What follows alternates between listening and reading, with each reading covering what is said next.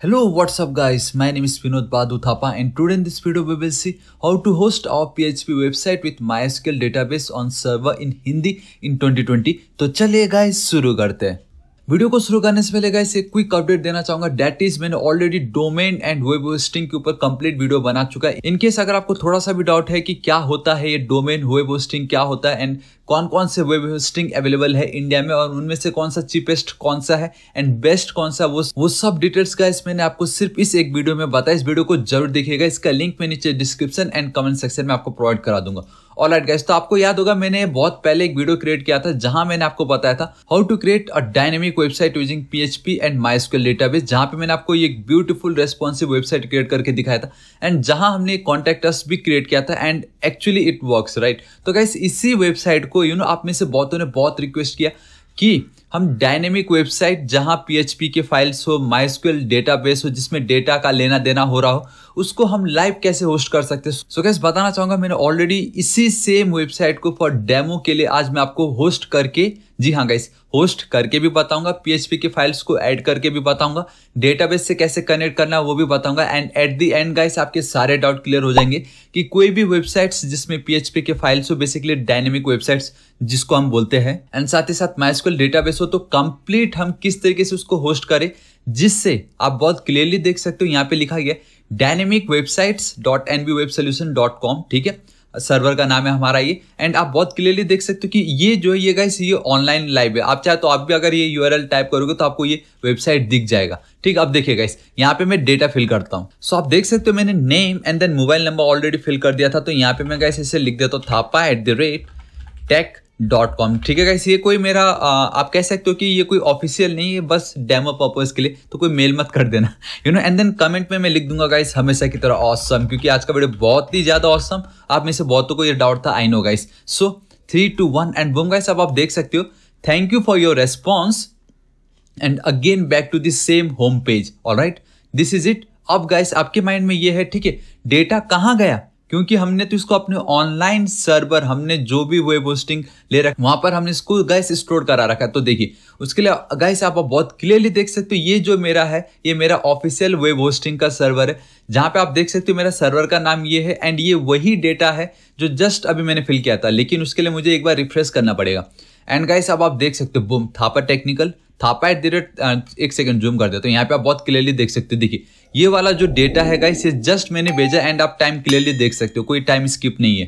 Thapa technical, thapa@tech.com and then ये जो मैंने एंड देन ऑसम जो मैंने लिखा। सो गाइस यही है आपका actual dynamic website and believe में हर एक प्रोग्रामर जो बेसिकली वेब डेवलपर्स है उनके लिए तो ये मस्ट वीडियो है, क्योंकि कब तक हम खाली स्टैटिक वेबसाइट को होस्ट करेंगे गाइस, ये बहुत जरूरी है कि डायनेमिक वेबसाइट को कैसे होस्ट कर सकते हैं जहां पे मल्टीपल कॉन्टैक्ट फॉर्म होंगे या पोर्टफोलियो होगा या हम किसी डेटा का कोई जैसे आधार कार्ड हो गया, पैन कार्ड हो गया, उनका डेटा अगर लेना हो तो गाइस ये बहुत बेस्ट है। ठीक है, तो अब बिना किसी देरी के आई होप आपको पता चल गया होगा कि आज हम एक कंप्लीट डायनेमिक वेबसाइट को किस तरीके से लाइव सर्वर पे होस्ट करने वाले हैं एंड बिलीव मी गाइस आपको बहुत मजा आने वाला है, क्योंकि मैं आपको बेस्ट तरीका स्टेप बाय स्टेप बताने वाला हूं। तो सबसे पहले तो गाइस मैं आपको दिखा देता हूं कि मैं किस वेबसाइट को होस्ट करने वाला हूं एंड आप देख सकते हो मेरे पास वो फाइल्स ऑलरेडी है।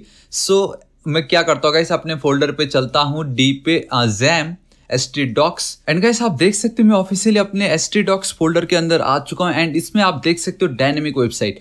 ठीक है, ये ही वो वेबसाइट है जिसको मैं ऑनलाइन होस्ट करने वाला हूं एंड वन थिंग आप ध्यान रखना कि उसमें .sql वाला फाइल होना चाहिए। आई मीन हम इसको होस्ट नहीं करेंगे, लेकिन ये फाइल होने का मतलब ये है कि गाइस आपको ऑनलाइन सर्वर में जाके टेबल्स एंड ऑल वो सब क्रिएट करने की जरूरत नहीं, सिंपली हम इसको इंपोर्ट करेंगे, हमारा काम कंप्लीट हो जाएगा। तो उसका क्या मतलब है वो आपको आगे पता चलेगा, लेकिन ये सब जो फाइल्स है इसको मुझे होस्ट करना है सबसे पहले। ठीक है, तो गाइस एक बार मैं सबलाइम टेक्स्ट एडिटर में आपको इसको ओपन करके दिखाता हूँ and that is dynamic website. Alright guys यही है मेरा डायनेमिक वेबसाइट, आप देख सकते हो हमारा सर्वर का नाम है local host basically and then हमारा जो रूट बेसिकली यूजर नेम है that is by default route रहता है जैम में, पासवर्ड एम्प्टी है एंड ये मेरा डेटाबेस का नाम था। ठीक है, एंड ये वही फाइल है गाइस, आप देख सकते हो प्योर .php वाला फाइल है, क्योंकि आप लोगों का यही रिकमेंड था कि .php वाले फाइल्स को विथ MySQL डेटाबेस के साथ हम कैसे ऑनलाइन अपलोड कर सकते हैं या होस्ट कर सकते हैं सर्वर पे। सो देखिए गाइस ये जो मेरा फाइल आपको मैंने फाइल दिखा दी अब complete.php and then we have this user data .php, basically MySQL के फाइल्स है ये सब। ऑलराइट, तो मैं क्या करता हूँ यहाँ पे चलता हूँ सिर्फ .sql वाले फाइल को छोड़ के, आई मीन .sql वाले एक्सटेंशन जो फाइल उसको छोड़ के right click send to compress, क्योंकि हम इसको कंप्रेस करके देन अपलोड करेंगे, ठीक है। सो गाइस मैं यहाँ पे लिख देता हूँ थापा डायनामिक, सिंपल, बस कंट्रोल से तो मेरा एक फाइल बन के क्रिएट हो चुका है। तो सबसे पहले गाइस आपने जो भी होस्टिंग बाय कर रखा है वहां पे जाइए एंड प्रॉपरली लॉग इन कीजिए। जी हाँ गाइस, एंड गाइस वंस आप लॉग इन कर ले तो then simply manage web hosting, best go to Cpanel, आपको Cpanel पे जाना है, ठीक है। एंड गाइस आप देख सकते हो मैं Cpanel पे आ चुका हूँ। गाइस Cpanel पे आने के मल्टीपल ऑप्शन है, आपको बस Cpanel पे आ जाना है अपने, एंड इट्स अ बेसिक, ठीक है। आप यहाँ पे देख सकते हो we have this file manager सबसे टॉप पे, एंड देन नीचे आप देख सकते हो guys we have this PHP my admin MySQL databases and then MySQL database wizard। Guys मैं आपको एकदम लेटेस्ट तरीका बताने वाला हूँ किस तरीके से आप कर सकते हो। एंड ठीक उसी के नीचे वी हैव द डोमेन्स, ठीक है गाइस। तो मैं क्या करने वाला, सब डोमेन्स पे जाने वाला हूँ। अगर आपका अपना खुद का ऑफिशियल है तो ऑब्वियसली आप डोमेन पे जाइएगा, यू नो, लेकिन मेरा गाइस सब डोमेन में मैं आपको बताने वाला हूँ। तो देखिए यहाँ पे सिंपली मैं एक न्यू क्रिएट कर लेता हूँ, थापा PHP लिखा मैंने, एंड सिंपली गाइस मैं इसको इस तरीके से कर लेता हूँ क्रिएट। तो गाइस मैंने न्यू, आप कह सकते हो, डोमेन रजिस्टर कर लिया है। बेसिकली सब डोमेन पे हम कितने भी होस्ट कर ही सकते हैं। तो आप देख सकते हो जस्ट मैंने अभी जो क्रिएट किया था, and that is Thapa PHP, ठीक है। तो इसके अंदर में गाइस अब आपको होस्ट करके दिखाने वाला हूँ। तो देखिए गाइस, तो गाइस यहाँ पे अब हमें क्या करना है, सिंपली फाइल्स को अपलोड करना है। तो मैं अपलोड पे चलूंगा, एंड द बेस्ट पार्ट है कि गाइस अगर आप जिप करते हो तो ज्यादा बेटर रहता है। एंड आप देख सकते हो htdocs dynamic website and then Thapa dynamic, इस पे मैं क्लिक करता हूँ। तो गाइस आप देख सकते हो कि ये सुपर फास्ट, ऑलराइट, एंड जैसे ये हरा हो जाता है इट मीन्स ये कंप्लीट हो गया है, परफेक्ट। ना आपको क्या करना है, ये जिप में, तो जिप तो इनको समझेगा नहीं, तो simply write click and then कीजिए एक्सट्रैक्ट फाइल्स यहाँ पे कर दीजिए एंड क्लोज, परफेक्ट। अब ये जो है जिप वाले को आप कर दीजिए right click and then delete, and same चीज आप टॉप पे देख सकते हो गाइस, टॉप पे भी आप वो सब कर सकते हो। सो गाइस हमने जस्ट अभी वेबसाइट को होस्ट कर दिया। जी हाँ guys, so this is it guys, इतना सिंपल था PHP की फाइल को होस्ट करना, ठीक है। जैसे हम नॉर्मल HTML करते सेम PHP की फाइल को हमने होस्ट कर दिया। तो अभी अगर मैं चलता हूँ, आपको लेके चलूँ थापा PHP, ठीक है। तो देखो गाइस यहाँ पे मैं क्या करता हूँ, सिंपली इस तरीके से लिखता हूँ थापा.com, ठीक है। इस तरीके से एंटर हिट करता हूँ। तो गाइस अब आप देखोगे एंड बूम गाइस, आप देख सकते हो अपने टाइम देखा होगा with in a second guys, मतलब 1 मिनट भी नहीं लगा और ये हमारा लाइव हो चुका है। हमारा वेबसाइट देखिए Thapa php.nbwebsolution.com, alright. But main ये है कि अब इस डेटाबेस को हम कैसे कनेक्ट करें, राइट, क्योंकि सबसे ज्यादा इंपॉर्टेंट ये है। पहला एक जो प्रॉब्लम था आप लोगों का कि .php कैसे करना है, नॉर्मल मैंने आपको करके दिखा दिया, विद इन अ सेकेंड ये होस्ट हो चुका है, ठीक है। नाउ अब इस कॉन्टैक्ट फॉर्म को मुझे क्या करना है गाइस, ऐड करना है। तो देखिए कैसे कॉन्टैक्ट फॉर्म गाइस, उसके लिए हमें डेटाबेस की जरूरत पड़ेगी, क्योंकि जो भी डेटा हम इसमें ऐड करने वाले वो हमारे डेटाबेस में स्टोर होने वाला है। लोकल में हम क्या करते हैं, PHP my admin, ठीक है। देखिए सो गाइस यहाँ पे हम चलते हैं वापस हमारे बैक पे, ठीक है। यहाँ पे आप देख सकते हो गाइस, जब आप डेटाबेसेस वाले सेक्शन पे आओगे, so we have this PHP my admin MySQL databases and then we have this MySQL database wizard। आप में से बहुतों ने बहुत वीडियो देखा होगा जिसमें बताया गया कि डेटाबेस में जाके करो, but believe me guys, MySQL database में आप जो करते हो ना, सेम वही हमें MySQL डेटाबेस विजेट पे भी करना है। एंड गाइस ये जो MySQL डेटाबेस विजेट है, इसमें भी सेम वही प्रोसेस फॉलो करना है जो हमें MySQL डेटाबेसेस पे करना पड़ता था, लेकिन यहाँ पे बहुत कम स्टेप्स है, एकदम प्रॉपर स्टेप्स है, and with in a second हमारे काम हो जाता है। सो गाइस हम MySQL डेटाबेस को छुएंगे भी नहीं, मैं आपको MySQL डेटाबेस विजेट के थ्रू किस तरीके से हमें करना है वो मैं आपको बताऊंगा, एंड फ्यूचर इसी में ही है। तो इस पे मैं सिंपली चलता हूँ, ठीक है। इस पे आपको जाना है, दिस इज इट गाइस। आपने जस्ट अभी जो वेबसाइट को किया होस्ट, चाहे वो आपका खुद का पर्सनल हो या सब डोमेन में हो या फॉर डेमो पर्पस आप कर रहे हो, तो जो जस्ट अभी हमने वेबसाइट को होस्ट किया गाइस, डेटाबेस जो है सिर्फ वो एक ही होता है। टेबल्स आप कितने भी बना सकते हो, लाइक वी हैव कॉन्टैक्टर्स का, अगर पोर्टफोलियो का हो, अगर आप कह सकते हो कि जैसे कोई अगर एप्लीकेशन फॉर्म्स हो, तो डेटाबेस का नाम एक ही रहेगा, हर एक वेबसाइट का सिर्फ एक ही। तो आपको क्या डेटाबेस का नाम आपको ऐड करना है वो आपको अब यहाँ पे करना पड़ेगा। सो इस जगह पे मैं चलता हूँ, मैं लिख देता हूँ guys PHP MySQL DB, simple PHP MySQL DB, ये मेरा डेटाबेस का नाम मैंने क्रिएट कर लिया है, ठीक है। एंड एक बार मैं देख लेता हूँ कि पहले क्या था गाइस। पहले आप देख सकते हो मेरा डेटाबेस का नाम कुछ ये था, तो अभी मैंने नया क्रिएट कर लिया है। नेक्स्ट पे आपको क्लिक कर देना है, ठीक है। जब आपने डेटाबेस क्रिएट कर लिया है, नाउ अब आपको उसका user, now you have to create a user name. जी हाँ गाइस, आप यहाँ पे देख सकते हो कि हमने हमारा डेटाबेस का नाम लिखा था, you know, and then by default जो PHP my admin होता है उसमें जो यूजर का नाम होता है वो होता है रूट, एंड पासवर्ड कुछ होता नहीं। बट ऑनलाइन की दुनिया में गाइस सिक्योरिटी मैटर करता है, राइट, वरना कोई भी लॉगिन कर लेगा। सो गाइस अभी फिर सिर्फ और सिर्फ डेमो के लिए मैं यहाँ पे यूजर का नाम लिख देता हूँ एंड आप देख सकते हो नोट 7 कैरेक्टर मैक्सिमम, ठीक है। सो गाइस मैं यहाँ पे लिख देता हूँ Vinod and then T, simply Vinod T, this is it. Password guys आपको एकदम बेस्ट देना, लेकिन अभी मैं जो भी दूंगा बस डेमो पर्पज के लिए, तो मैं नॉर्मल दे देता हूँ Vinod. And guys did you notice कि मैंने बहुत सिंपल पासवर्ड लिखा एंड वेरी स्ट्रॉन्ग दिखा रहा है। And believe me, the reason ये वेरी स्ट्रॉन्ग दिखा रहा है क्योंकि मैंने एक वीडियो क्रिएट किया था गाइस, मैं उसका लिंक नीचे दे दूंगा, जहां पे मैंने बताया था कि जहां पे अगर आप सिर्फ 6 लेटर्स का एक पासवर्ड लिखते हो, जहां पे special character, lower character, numbers, digit, अपर लेटर, लोअर लेटर, मतलब सब कुछ ठूस देते हो सिर्फ 6 लेटर्स में। एंड ठीक उसी के कंपेरिजन में अगर मैं सिंपली लिखता हूं Vinod Bahadur Thapa, so guys believe me Vinod Bahadur Thapa का ज्यादा वेटेज होगा, ठीक है। क्योंकि मैटर क्या करता है कि आप कितना लंबा पासवर्ड क्रिएट करें, क्योंकि उसको गाइस ब्लूफिश एल्गोरिथम या कोई भी दूसरे एल्गोरिथम से उसमें बहुत मुश्किल होता है, राइट। तो दिस इज इट गाइस, उसका लिंक मैं नीचे दे दूंगा, आप जरूर चेकआउट कीजिएगा। सो Vinod @123THAPA Thapa guys. Again believe me ये मेरा कोई पासवर्ड नहीं है, मैं कभी यूज नहीं करता इतना सिंपल पासवर्ड, लेकिन फिर भी for the demo purpose and ये दिखाने के लिए कि आपको जैसे भी करके स्ट्रॉन्ग पासवर्ड क्रिएट करना है, तो सिंपली गाइस हमने डेटाबेस क्रिएट कर लिया, हमने यूजर एंड देन पासवर्ड भी क्रिएट कर लिया। अभी फिलहाल के लिए मैं यहाँ पे नेवर कर रहा हूँ। एंड उसके बाद एक ऑप्शन आता है जो बोलता है कि add user to the database, ठीक है। एंड आप देख सकते हो गाइस अल्टर क्रिएट, मतलब ये सब जो कुछ भी है आपको ऑल पे क्लिक कर देना है एंड देन आपको करना है next step. And believe me guys आपका काम कंप्लीट। MySQL डेटाबेस में बहुत झंझट था, लेकिन with the help of MySQL database wizard कितनी सिंपली डेटाबेस क्रिएट किया, उसका user name and then password create किया एंड हमने सारे प्रिविलेज दे दिए उनको, बात खत्म। नाउ अब आपको क्या करना है गाइस, अब एक्चुअल में जो आपने डेटाबेस क्रिएट किया, अब आपको जाना है PHP माई एडमिन पे, ठीक है। नाउ अब आपको PHP माई एडमिन पे जाना है, मैं थोड़ा सा कम जूम कर देता हूं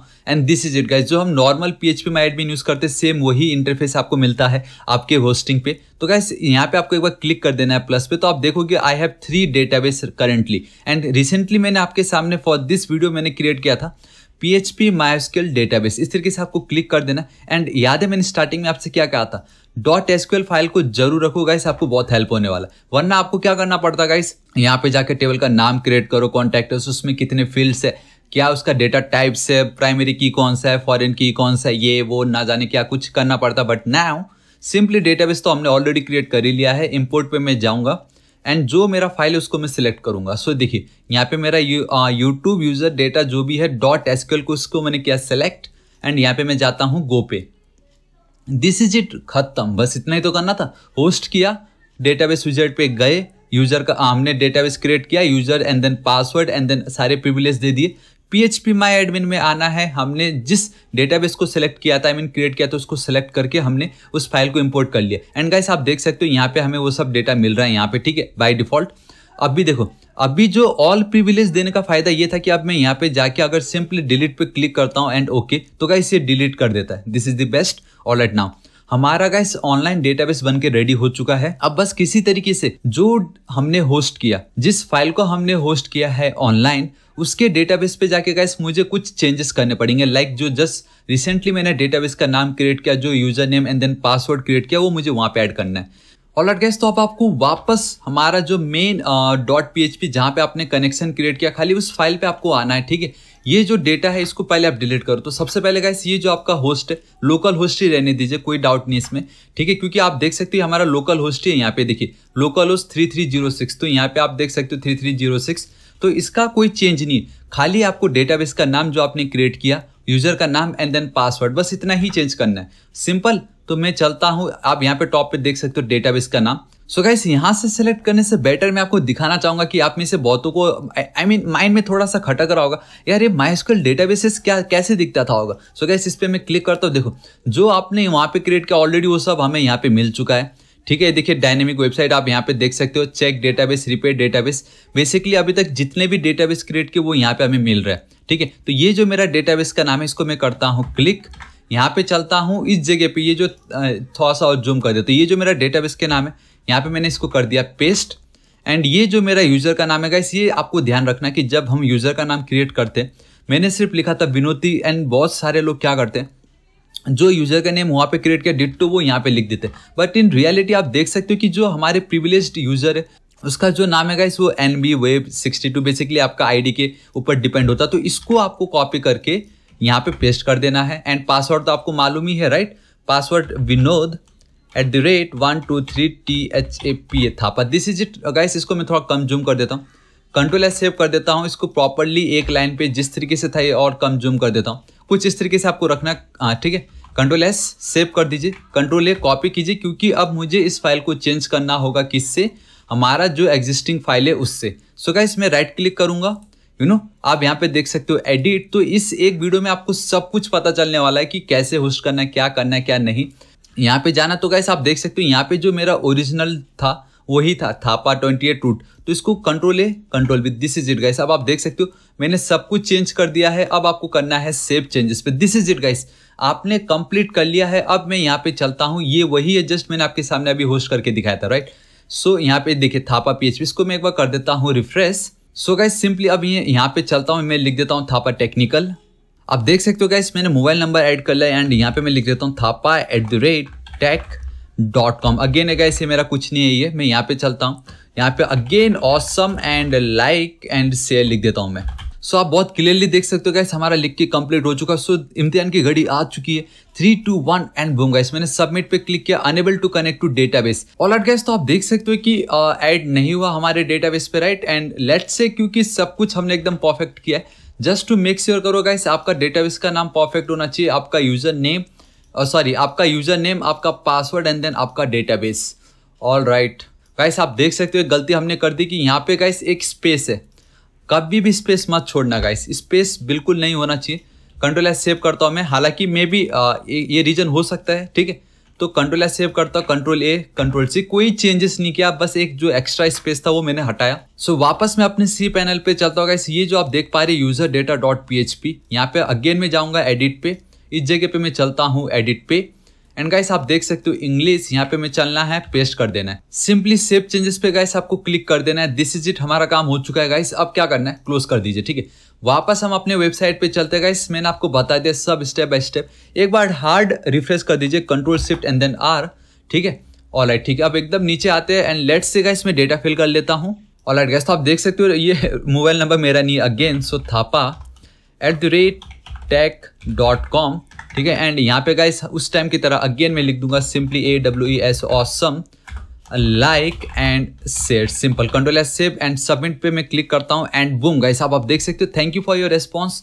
ओके बैक टू मेरा होम पेज, ये मेरा गाइस ऑफिशियल है, आप देख सकते हो PHP MySQL डेटाबेस, ठीक है। इसको मैं रिफ्रेश कर देता हूँ एंड गाइस आप देख सकते हो Thapa technical, thapa@tech.com and awesome like and share. एक सेकंड गाइस, आपको लग रहा होगा ना जाने मैंने कितना समय लिया होगा, लेकिन अगर इसको मैं हटाता तो गाइस आप देख सकते हो अभी सिर्फ 12 ही बजा है, ठीक है। तो अगर आप वीडियो की स्टार्टिंग एंड अभी देखोगे तो there is no difference guys, with in minutes मैंने आपको दिखाया कि किस तरीके से .php फाइल को सबसे पहले तो आपको होस्ट करना है।